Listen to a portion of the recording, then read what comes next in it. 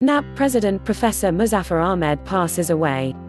This is the photo of Professor Muzaffar Ahmed. All photos may not represent the story.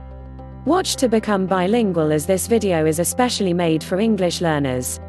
Professor Muzaffar Ahmed, president of Bangladesh National Awami Party, pro-Moscow NAP, has died at a private hospital in Dhaka today.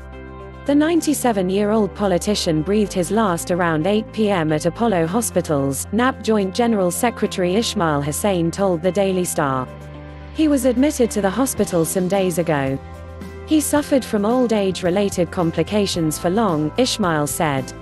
Professor Muzaffar Ahmed was the last living advisor to the exiled Mujibnagar government of Liberation War in 1971.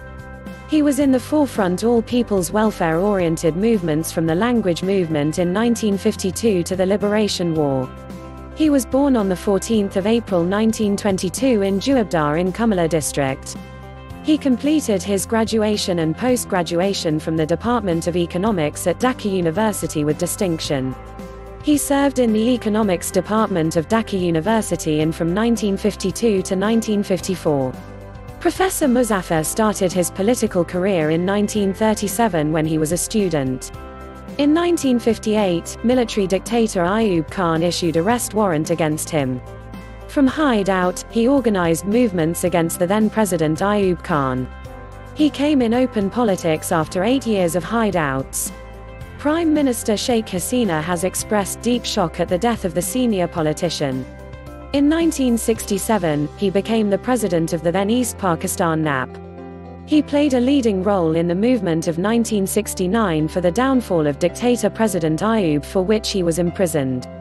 During the War of Independence in 1971, he was a key figure of principal Bengali leadership to attain Bangladesh from the cruel clutches of Pakistan's army.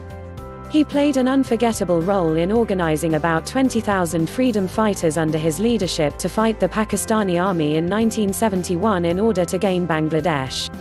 In 1979, he was elected the Member of Parliament. News from the Daily Star. Please subscribe to my channel. Thanks for watching.